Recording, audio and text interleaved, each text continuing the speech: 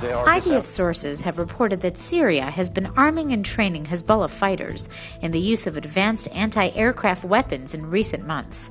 Hundreds of fighters were taught to use surface-to-air missiles in Syria and Iran.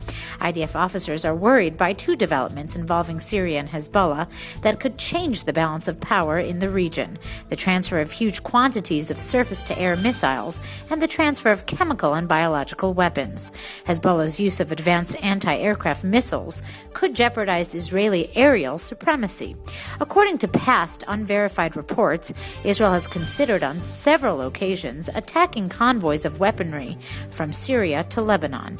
An IDF source said that the Iranian involvement in Lebanon has transformed from a fingerprint to a huge handprint.